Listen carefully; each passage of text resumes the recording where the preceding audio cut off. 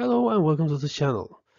In this video I'm going to talk about the difference between partition walls and load-bearing walls.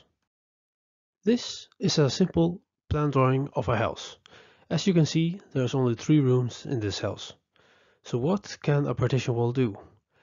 A partition wall can divide a room into 2 rooms. So if you wanted an extra bedroom, you could just place a partition wall and then you will have 2 bedrooms. The function of a partition wall is pretty simple. It's separating one space into one or multiple spaces. But sometimes you can't just separate the spaces, you also have to think about cancelling the noise between the spaces. If you take bedrooms, for example, you also want to make sure that you have privacy between the bedrooms.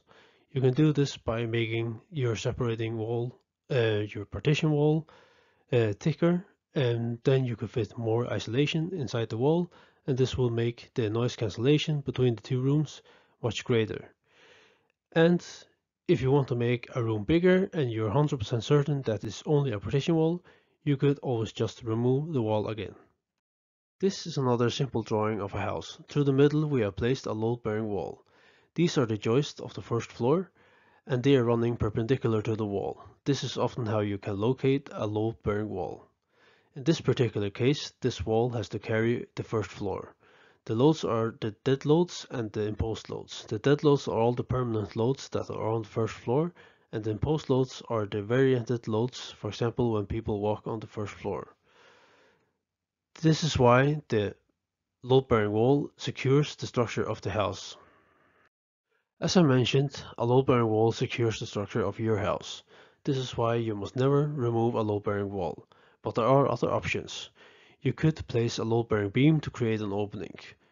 But if you're inexperienced, you shouldn't do this yourself. You should hire a professional, because if it isn't done properly, it could cause great damage to your house.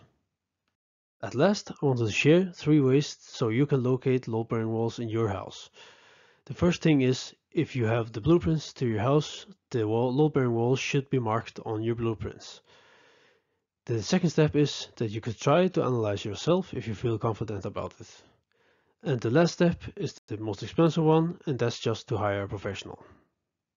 Thank you for watching this video. If you enjoyed the content, please like and subscribe. If you have any suggestions on future content, please leave a comment in the comment section below.